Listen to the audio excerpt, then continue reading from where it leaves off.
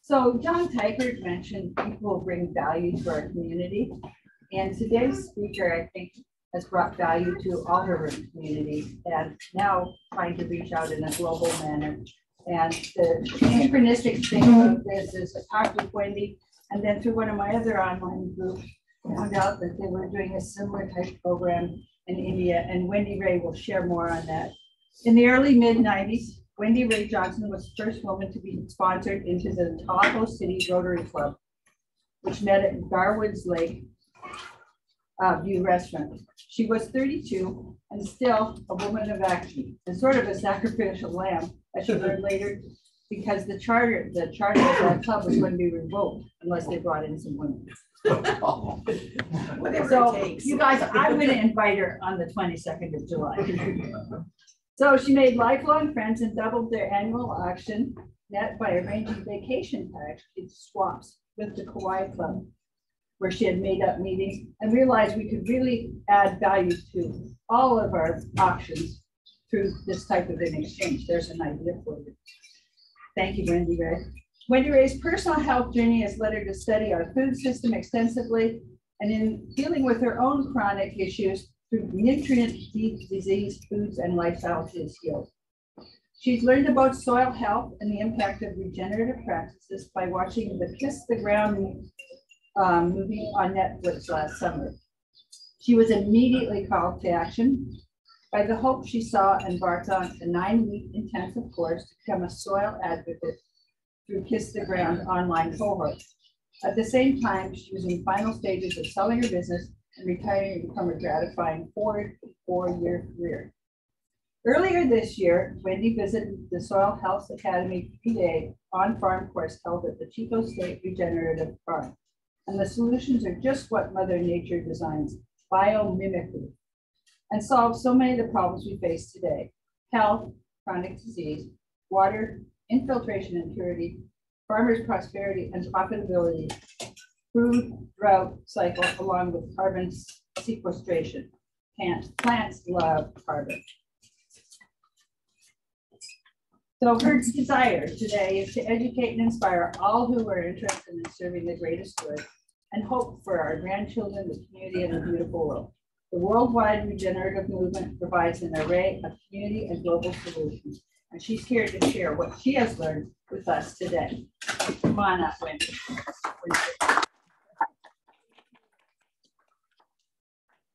Got a little bit of logistics here.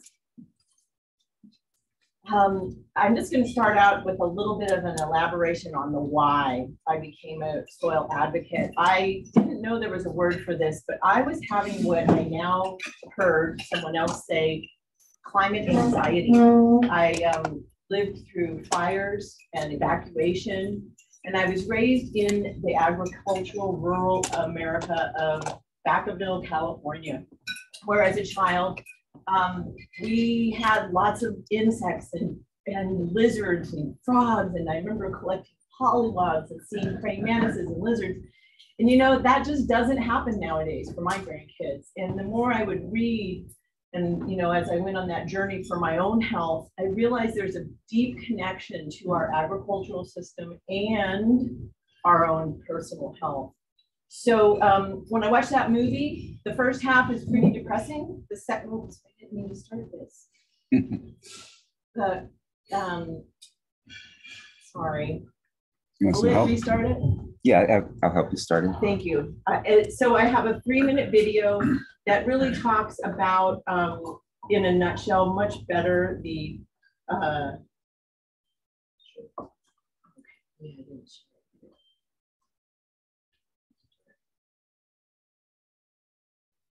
While Wendy's focusing, I did watch the movie, and they did also talk about composting toilets.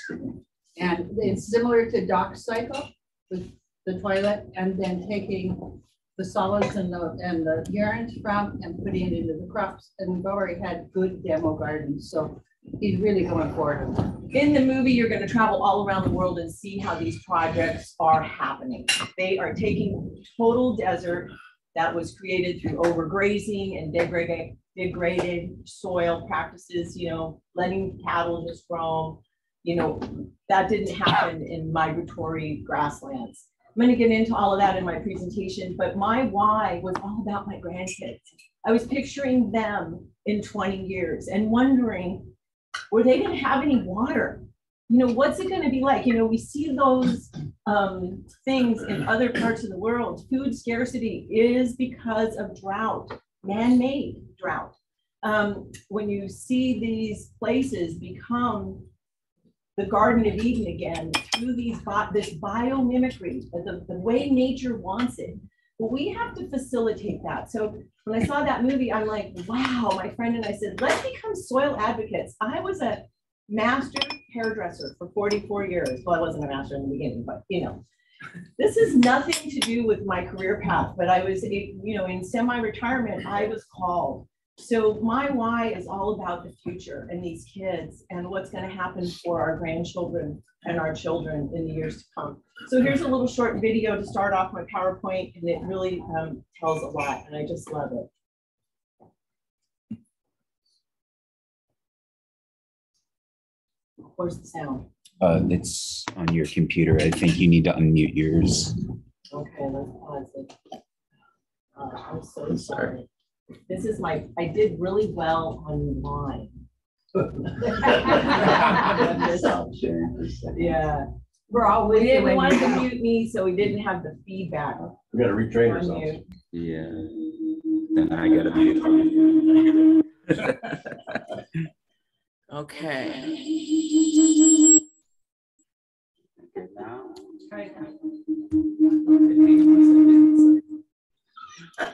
Welcome to the.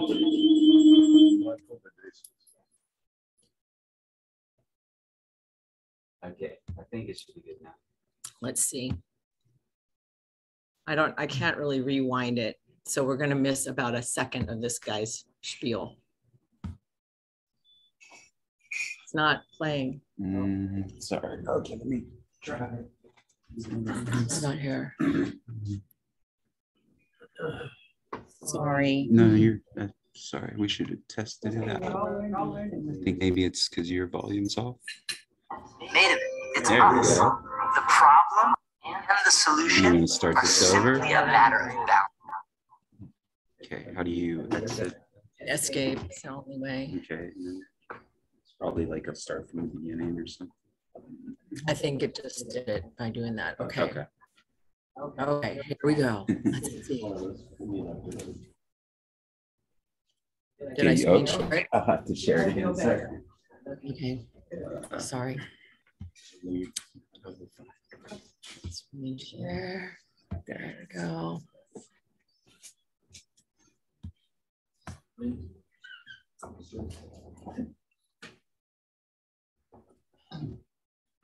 Oh boy.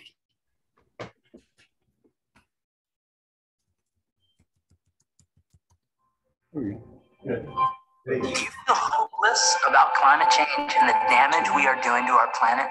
I did. I was shown a new way to look at the problem, which made the solution so obvious and so within reach. Change is all about too much carbon in our atmosphere, but carbon's not our enemy. It's the building block of life. And everything alive is made of it. It's us. The problem and the solution are simply a matter of balance. Let's step back and look at the 5 pools of where carbon is stored on planet Earth. Starting about 500 million years ago, when plants appeared on land, carbon began to cycle in an amazing balance, a balance that allows life has been to evolve. One life form, us, how to explain carbon fossil fuel, and we burned it for energy, putting it in play, disrupting that balance. The way we manage land and agriculture, moving even more carbon from the soil and biosphere into the atmosphere, specifically 880 gigatons of carbon dioxide into the atmosphere, which is heating up the planet, destabilizing our climate. The oceans have absorbed a lot of this excess carbon, which is resulting in ocean acidification and accelerating a mass extinction of sea life. So in order to save life, as we know it, of course, we have to stop releasing fossil carbon. The big question is, where do we put this excess carbon to get this cycle back into balance? Remember when I said that the solution is right under our feet? It literally is. It's the soil. Plants with sunlight and water form photosynthesis. They pull in the air and turn into carbohydrates, sugars. And they pump some of those sugars down through their feed microorganisms that carbon to soil. Voila, carbon. Plants pump it in, soil, and soil stores living technology. Scientists have recently discovered and applying a thin layer of compound to an ongoing positive feedback loop that brings more and more carbon into the soil in concert with other regenerative practices in the soil. Planting trees, cover crops, and plant raising, and can build and retain gigatons of soil carbon. This is carbon farming. This is regenerative agriculture. And there is nothing more powerful than an idea whose time has come.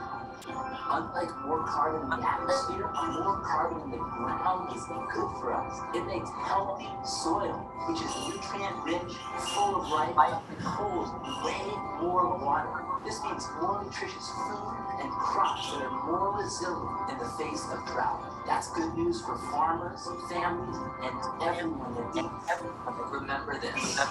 The way we grow our food, fiber, and fuel either puts carbon up into the atmosphere or it pulls it down into the ground. The regeneration of soil is the task of our generation. Our health, the health of our soils, and the health of our planet are one and the same.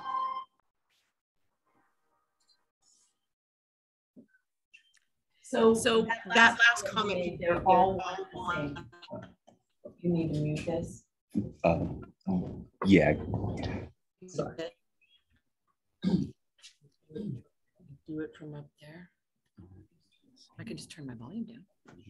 Sure. That works.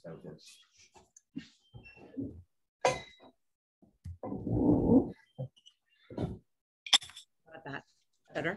Yeah. So the health of the soil, the health of us, and the reduction of these things, flooding and drought are the two sides of one coin, is what I learned. You know, fire is obviously a huge component, and practices of regenerative agriculture really mitigate so much of this. Even in really brittle climates, they will be able to, we sequester, and it's called efficient, effective rainfall. Rainfall goes in the ground rather than running off on this bare soil.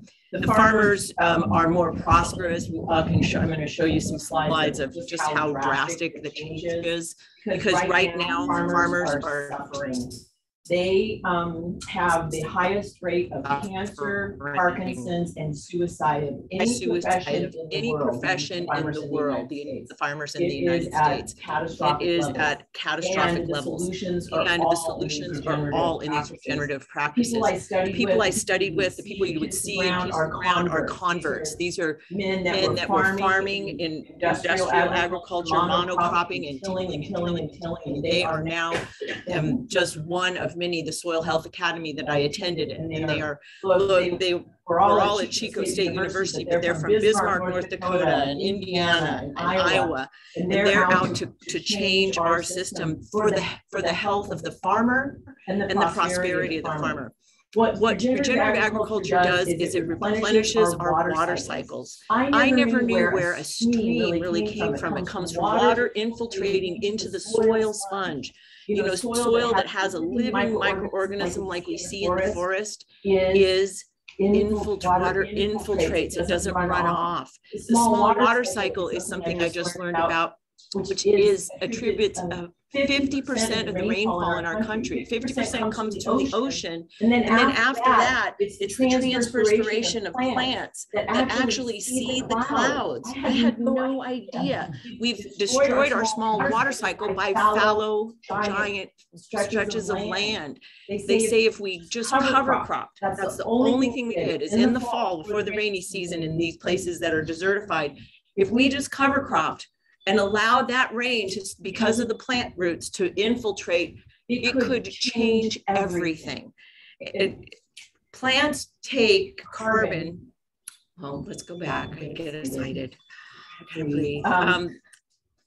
Regenerative agriculture restores biodiversity. When you restore biodiversity, you restore the health of everything. Everything is a cascading effect and interconnected. On the farms nowadays, through the use of glyphosate and a lot of other pesticides and fertilizers, we've killed all the insects. The soil is sterile, and what happens is there's no more life on these farms. These regenerative farms have species that they haven't seen in 50 years. Insects, latent feed banks occur. The fertility of the soil is directly linked to our health. It turns out that the biome of the soil and the biome of ourselves are one in the same. And we've killed the biome in the soil through sterilization of the soil. Without that, the plant does not uptake nutrients. We grow through nitrates and industrialized fertilizers. Synthetically, we can grow food, but the nutritional value is very low. Rebuilding the soil happens from a plant. Who knew? I didn't. The roots go into the ground, sequester carbon, and can actually predict. I brought my book. They predict that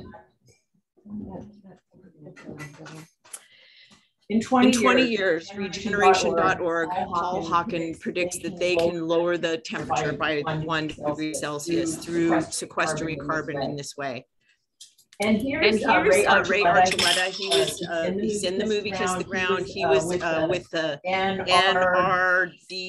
NRCS for 32 years working for the government. This was an agency set up by FDR after the Dust Bowl to improve our soil health. And he said he went to school for 8 years to ag science, and all they knew was inputs and fertilizers, inputs and pesticides, because once the soil is depleted, now you've got a problem with pests because you don't have the beneficial insects. It turns out of 17,000 insects, only like 100 of them are pests. Without the beneficial insects, there's no one, they can't balance each other. So they just didn't know. The discovery that plants actively cultivate and then extract the nutrients from symbiotic microbes is brand new. Not really that new. Some people have been talking about it for a while. So the big difference, and you can see it in this photo better than anything, is treating the soil as if it's a living thing. Instead of killing, which is the paradigm, kill it to try and grow a plant, to try and grow our food. The difference is nurturing the soil. These are basic indigenous practices. It turns out indigenous cultures have known this for a long time. So the overlap is pretty significant. And we considered it stewardship of the soil today. And it's our job to take care of it. Carbon is not our enemy. It belongs in the soil. Plants, you may remember from photosynthesis, plants take carbon out of the air. They turn it into sugars, liquid, and 40% of those sugars approximately, they drip into the ground to attract the biome, the microbes. That's what the microbes eat. Plants don't actually uptake nutrients out of the soil. There's no lack of phosphorus, nitrogen, and all those minerals in the soil. When they test the soil, the minute the Soil Health Academy said they've never found a lack of a mineral. The lack is in the biology, so the plants cannot uptake these minerals without that biology. And when you look at this soil, you see it's got what they call aggregates. That's a cottage cheesy look, and that's little pore space in the soil where the microbes eat that and they store the carbon. That type of soil is so rich in the nutrients that it brings. And somebody, Dr. Elaine Ingram is a famous microbiomist. You know, she's been studying the biology in soil for many years and has a prolific educational program. And it's all interconnected. You know, I never really realized that, you know, everything the soil needs comes in this soil food web, because one fish, like a small fish, a big fish eats a small fish and then eliminates and dies. And what happens is all of that becomes nutrient rich food for the plants. Plants need what's called mycorrhizal fungi. We've pretty much killed almost all the mycorrhizal fungi in the industrial agricultural practices. And that fungi is what expands the root systems literally, and it's found all throughout the forest. And if you want to watch a really interesting movie, that's Fantastic Fungi on Netflix. And it is what feeds the plants and makes all those micronutrients bioavailable. Microbes rule the world. It turns out we're more microbes than we are human cells. They make the nutrients available to the plants. This is what a plant root microbiome looks like in our lower intestine. It's very, very similar. We are actually feeding our microbes in our life. We don't, our cells cannot assimilate this breakfast we ate. Our microbes have to break it down. Almost like the biology in the soil, or composting, you know, it turns it into what our cells can actually access. So plants don't have the ability to digest soil. I didn't know that. It's the microbes and the worms and the nematodes and the bugs, all of that symbiotic relationship going on that does that. So when you talk about carbon, which is, you know, what we need to grow a plant, you can just see by this picture, not only the net carbon loss, but the water loss. And plants bring that liquid carbon, those liquid sugars, they're literally attracting their own food. They are baiting. It's kind of like a barter system for the plants and the biology that feeds them. The water cycle is really, really damaged through bare soil. And I have a lot of photos about that. He mentioned in the video composting, you know, there's programs in the country you'll see in the movie where they're now taking food waste. You know, in the world, we grow plenty of food to feed the whole world. And 40-something% of it is food waste. So in some of the larger cities in America, they've done these food waste programs. And they are turning that into compost, keeping it out of the landfill, keeping more greenhouse gases from the landfill just going up, but literally turning all of that, which was grown in the ground, back into food for the soil.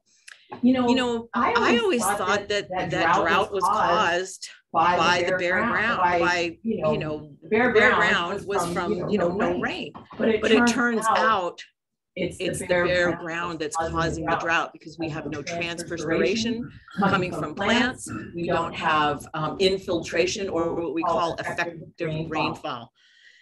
The design of plants and farmers is solar panels. Every leaf, every blade of grass, every corn stalk, everything we grow, those are solar panels, and they're maximizing the solar energy to create food or food for animals.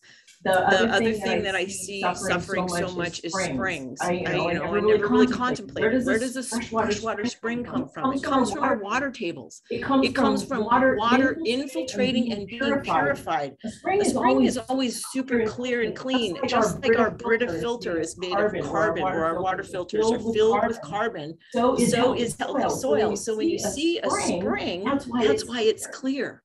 When we see a muddy river, which I'll show you a little picture of that, that's man-made, that's erosion, that's all that topsoil being run away because of a lack of infiltration or aggregate in the soil. So I think these photos speak greatly to how water works in the soil sponge. And microbes have to have moisture. Once the temperature, 70 degrees is the maximum, is the optimal temperature at which plants grow. Once soil is air, we've all experienced that. It's hot.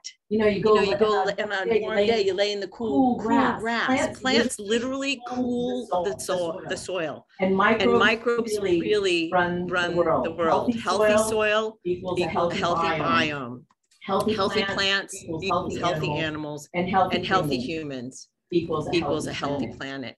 The The degeneration that's going on a global scale is so big, and it really came from farming practices as far back as the plow, the Roman Empire. The reason it's all buried is all of this runaway It's all buried degenerative soil. Degenerative The soil. erosion The erosion is a cascading effect. Just like in nature, everything's a cascading effect. So as we regenerate, they're regenerative soil now at a rate they've never known they could. It's continuing every year to improve the organic matter, the carbon, the mineral content, the availability. So most farming, we're tilling.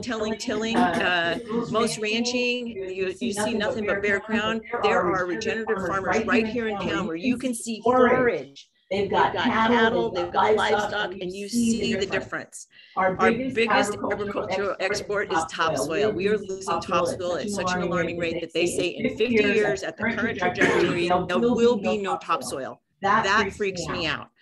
4 tons of topsoil per acre is running off per year with current practices.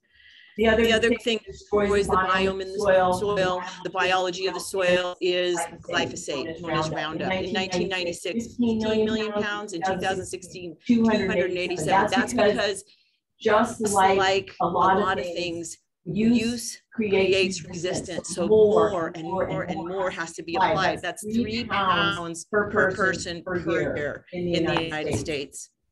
It floats. It goes everywhere. It doesn't just kill weeds. It kills the biology. It kills the insects. It makes things sterile.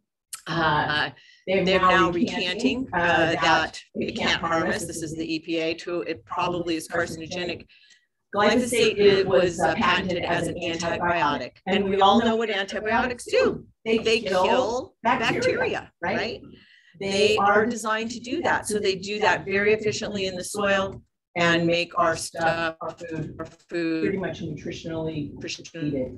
We're not getting the phytonutrients in our This food. is the dead zone. I don't know if any of you have ever seen this. It is at the mouth of the Mississippi. 75 miles of runoff because the Mississippi River Delta is filled with, you can see in any given year so much flooding, right? Because of the bare ground. And all of those pesticides and all of those fertilizers, a lot of nitrogen, which was invented after World War II as a plant growing device. A synthetic application of nitrogen makes your grass grow green, and it makes the plants grow quick, and it also kills everything. That's a 75-mile dead zone. Not one thing is living in that area as a result of the runoff of the topsoil and erosion that carries all the farmers' hard bought inputs, they call them, right down the drain along with their topsoil, and it's a devastating effect.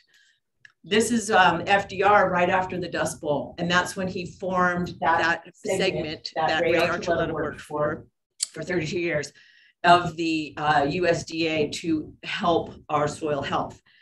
But like we just didn't know.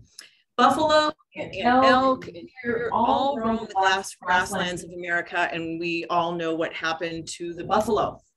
The biomimicry we're talking about in cattle and grazing animals today, which are called ruminants, that inoculate the soil, they eat part of it, they move on. The soil then has a chance to regenerate, and it's being fed literally by these animals. And animal integration is one of the key principles. I didn't know that a third of the earth was naturally grasslands. Grasslands sequester more carbon than anything. The root systems of the grasslands are 10 and 12 feet deep in the native, in their native state and in their healthy state. And that's where carbon is really stored indefinitely, usually about 50 years. So the crescent, did anyone ever think about all this? All of that used to be like the land of milk and honey. This is because of We We didn't didn't know. know. And back when there was a lot less people on the earth, the people would degrade an area and then they just moved. And their soil could no longer feed their people. No longer feed their people. They just picked them up and took them somewhere else. So here's the good news. This is a picture that's in the movie, and it's such an amazing thing. This is China in the cradle of civilization when they created a desert on the left side. That's the size of Belgium. They have regenerated this. This is one of the most exciting things to see. And it's now back to the Garden of Eden. This is what every looks like in a regenerative agricultural setting. This is a farmer. This is a farmer. First year. Farmers have to even plant. Before they can even plant, an industrial farmer has to borrow money from the government first to put in their inputs and their seed and all of that stuff before they can even start to grow a plant. And then they got 1 year to pay the government back on these loans. And the price of the inputs and the amount of the inputs they need is ever escalating, and their profits are decreasing. This is why we have the highest suicide rate of any part of the country. So this solution, as this guy points out, they reduce labor costs. They're so much more profitable, and then these people get a life back. That's what's, I think, so amazing. The farmers we have here are happy. They love what they're doing. They're part of nature. When you see a regenerative farm and you see the butterflies and the birds come back, and you read about these stories of renewal where it had been destroyed, is just so inspirational. And this is why this is Farmer Brown. He's in the movie. You can watch his YouTube videos anywhere. Just go Farmer Brown. He is the most amazing man, and he was a conventional farmer who got down to hail. He's in Bismarck, North Dakota, 3 years in a row. He lost 100% of his crops. He went back to look at how Thomas Jefferson farmed, and he is now the Soil Health Academy, along with these other converts. Their goal is to convert the monoculture farmers and help their prosperity and restore. This is what healthy soil looks like. Principles are first, practices are second. These are the 6 principles of regenerative agriculture. One root in the soil as long as possible. No bare soil. Nature hates bare soil. Anywhere you look that has a natural setting, there is not bare soil. If it's bare, it's because we've been there to destroy it. The armor on the soil is litter or the stuff that died in the forest or in my yard. Instead of putting all those leaves in the greenways, last year I had my husband put all the leaves on all our beds and put them to bed for the winter, just like that does in the forest. The least disturbance. When we till, we kill the biology in the soil, and that biology starts cannibalizing itself and releases carbon. So we do a least disturbance. So one of the things you ask your farmer at the farmer's market is, what are your practices? Low till is great. Less tilling. Tilling is destroying our topsoil and causing erosion, no infiltration. The biodiversity, increased biodiversity is across the board, not only in the principles, but in the core values of regenerative everything. The animal integration helps bring that biology. It turns out that when an elk or a cow or a ruminant eats the top, they like the top of the grass because it's the most energy. Their saliva, along with this tugging motion that they do, stimulates the root growth of the plant and helps feed the biology. The plant then knows to grow. The way regenerative practices work, and I go out, I volunteer on a farm called Wild Edge Farm right here in town, where you can buy your pasture raised proteins. We move the paddocks. We don't let them graze it down. That where you see cattle on a flat where there's no grass, that's overgrazing, that's degenerating the soil. So we're mimicking the migratory practices of the ancient herbivores, ruminants. And context is everything. Like Gabe Brown likes to say, you don't grow bananas in Bismarck, North Dakota. Bare soil and cover crops. Tilling, no tilling. Chemicals.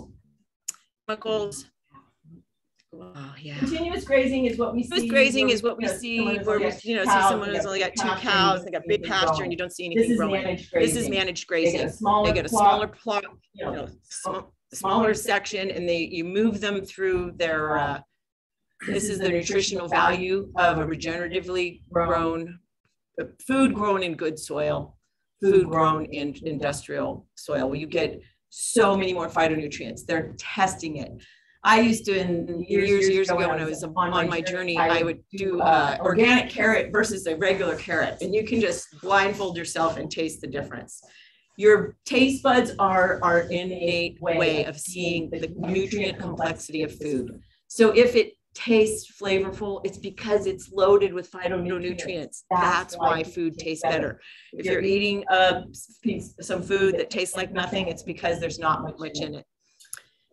When the soil is bare, water evaporates, carbon oxidizes, and microorganisms die. So this is the same exact day within a quarter mile of each other in the wine country in, I think California. So this is what happens to the genetic more bare soil, more evaporation, more runoff, more heat, more droughts, interrupting the small water cycle, which is 40%. Here's what happens. The soil that's covered, they used to think if you had weeds, it was competing. It turns out the weeds or any roots are feeding the plant and sequestering water, keeping moisture in the soil. More cooling, more plant aerosols to seed the clouds, and more cloud formation and consistent rain. This is what a half an inch of rain looks like on bare, crummy, degraded soil. It looks like a flood. That's why drought and flood go together. This is what it looks like in the Central Valley of California with all those fruit trees. What's wrong with this picture is this is what happens. Erosion, no infiltration. This checks all the boxes for me. Human health, our health, the future of our grandchildren, and true farmer prosperity. They have everything. Stacked enterprises. It's so inspiration. And seeing places where biodiversity is returned, that my grandkids might see a praying mantis or a bird that was nearly extinct, is what inspires me. So. You want to see the little video? Yeah, sorry. Okay. I'll stop it.